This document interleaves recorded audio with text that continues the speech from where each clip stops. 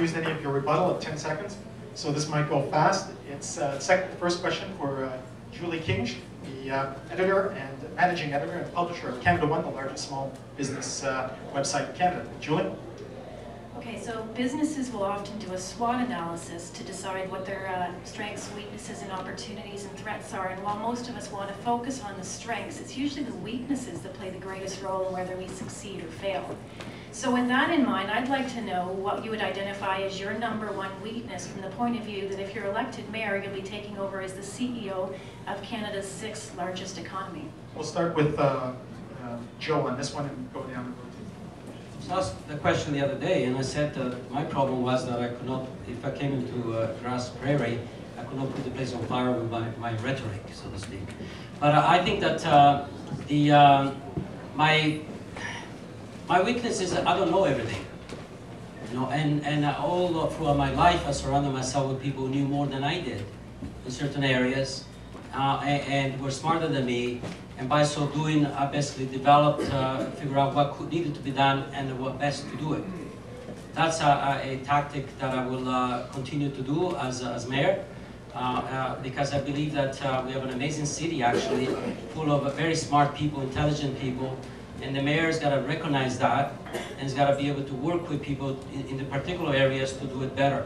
I think Torontonians want a foundation of a city that works. You know, mistakes get made, but every human being makes mistakes, every family makes mistakes, every business makes mistakes. Government's made up of people, and therefore mistakes are made. The key is not the mistakes that get made, it's whether you learn from it.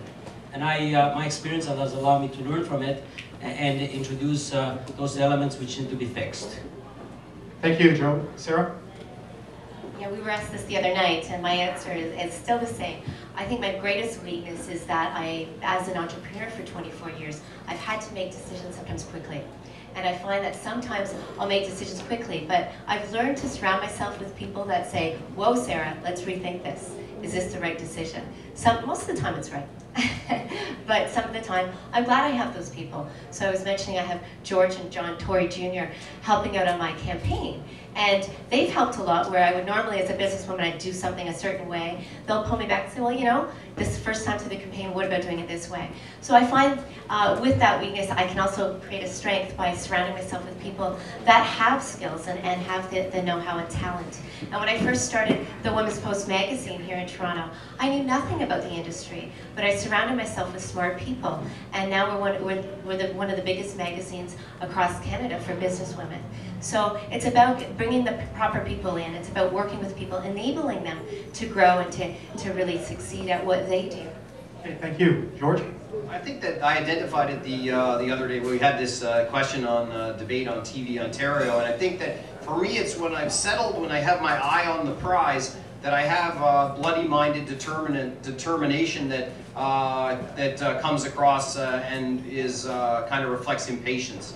And I think that you know, that can cut both ways for sure, but I know that there are certainly circumstances where when I've decided on the game plan, that my drive and determination associated with it could come on a little too strong for people, and I'm a work in progress in terms of being able to manage that kind of passion. Thank you, George. Rocco?